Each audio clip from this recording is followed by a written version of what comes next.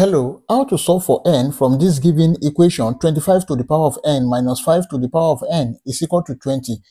Now from here, we have 25 to the power of n minus 5 to the power of n. If you bring this 20 to this side, it becomes minus 20 is equal to 0.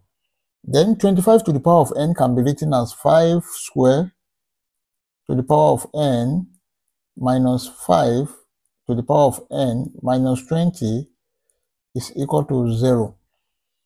Take note of this exponential rule that if you have a raised to power m to the power of n is equal to a raised to power n to the power of m, this is equal to a raised to power nm.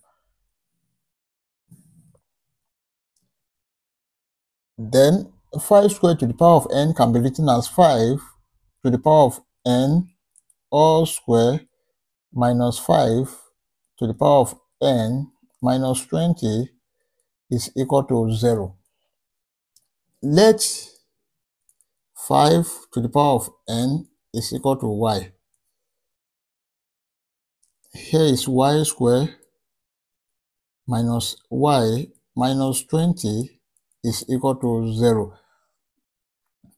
This is a quadratic equation which can be solved using either factorization method or quadratic general formula. Let's use factorization method. Minus 20 is equal to 4 multiplied by minus 5.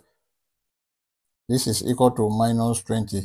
Then here, minus y, we have minus y will be equal to 4y minus 5y. Now let's substitute here. We have y squared minus 5y plus 4y minus 20 is equal to 0.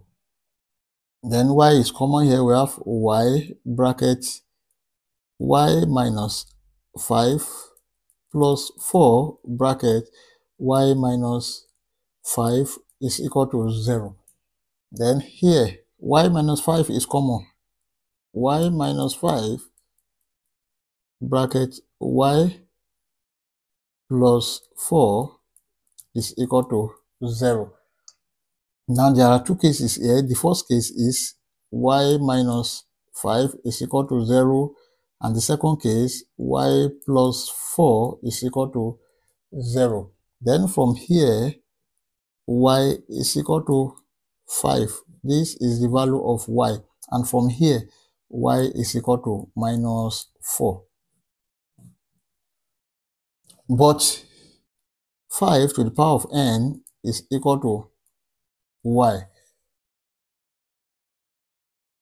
5 to the power of n is equal to the first case, 5, or 5 to the power of n is equal to minus 4.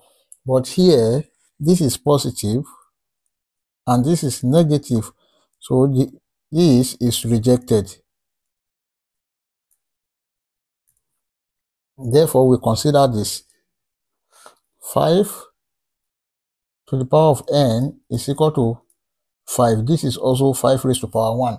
Because of the same base 5, then n is equal to 1. This is the final answer. We can check to confirm if our answer is right or wrong. Let's check. To check,